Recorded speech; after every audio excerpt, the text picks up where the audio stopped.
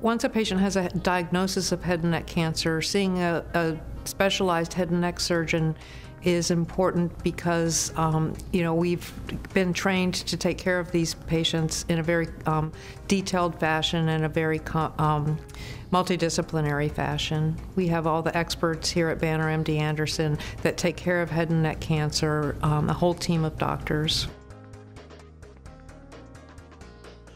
Within the head and neck, there are many, many different kinds of cancer that one can have. If you think of all the different organs and cells that are in the head and neck, all of those can possibly get a cancer.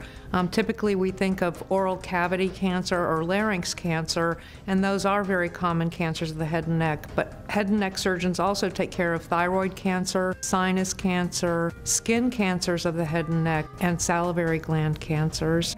So there's a whole multitude of different cancers that we take care of, and our training really gives us expertise in all of those things and the ability to take care of them in a multidisciplinary fashion.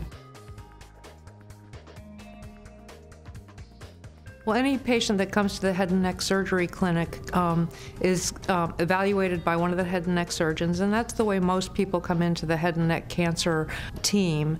Once they're evaluated by the surgeon, depending on what other information they come with, such as scans or biopsies, additional information may need to be acquired before we can make a full assessment and, staging. So the most important thing is staging appropriately when the patient comes to see us. We'll do a full head and neck exam, which often includes a laryngoscope examination in the office, and then we often need to get scans, biopsies, consultations with other physicians. Once we have all that information, we go to our head and neck tumor conference, which has all the experts present, the radiation doctors, the medical oncologists, pathology, radiology, and the head and neck surgeons. And then as a group, we review all the information that's available and come up with a treatment plan for that individual patient based on, not only all their cancer-related information, but considerations about their personal situation, such as their overall health or age